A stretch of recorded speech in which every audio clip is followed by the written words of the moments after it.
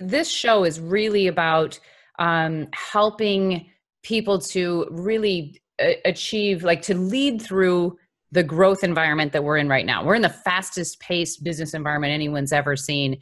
And we know that your ability to lead in times of change is just absolutely critical to success. So one of the things we want to really focus on with you is some of the leadership lessons that you learned over your years.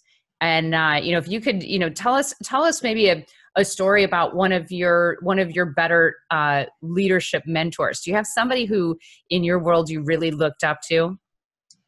Yeah, I think so. I think one of the kind of principles of leadership, one of the foundations of leadership skills is building your team. And I think that is something that you constantly have to be striving to, is to make your team, whether that's a team of 2 or a team of 20,000, better. It's a core competency of being a leader. When I arrived in Hawaii, which is one of the places I was stationed, Captain Mategrano at the time, I had a mentor. He was my battalion commander. His name was Lieutenant Colonel John Luce, and he was just an exceptional leader. And it was interesting because the unit I was in was we just got done talking about jumping out of airplanes with explosives and guns. Captain Mategrano, however, was in Hawaii, and I had a topographic company under my command, which means I had a company of map makers.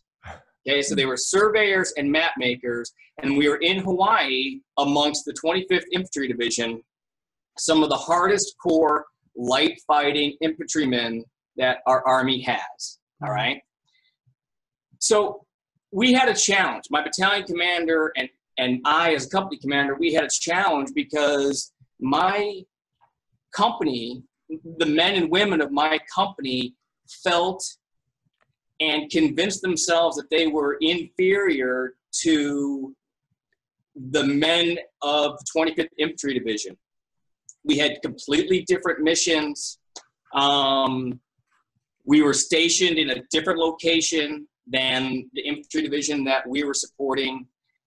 And my battalion commander challenged me to figure out a way to raise the game of my company, right? So to make them think of themselves but be better, and to be better. And, I kind of took his challenge to me and passed that along to my company, and really came away, and you learn this along the way. So I didn't know this going in, but being through it, I kind of think of it as a series of steps now to team building. And I think it begins with a challenge. And so I would challenge my company to do things that they hadn't done before, right? Participate in events that are head-to-head with the infantry units of 25th Infantry Division. So you actually put your team up against their team, to do different events. Yeah, and because they never would have done it on their own. And believe it or not, they would actually do relatively well. All things considered. But that challenging of your organization leads to small successes.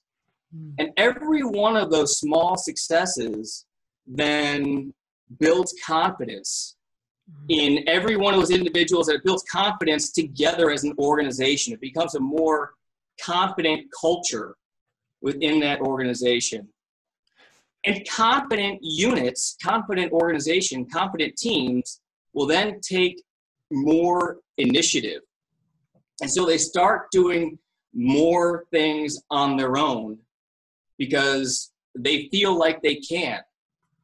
And units, organizations, teams that take initiative become efficient because they're not always waiting around for somebody to tell them exactly what to do. And so what I learned by being challenged myself by, a really, really experienced mentor was that you can improve your team. You can build your team by introducing challenges, leading to successes, resulting in confidence that create initiatives and ultimately leads to a more efficient, basically a better type of team or organization.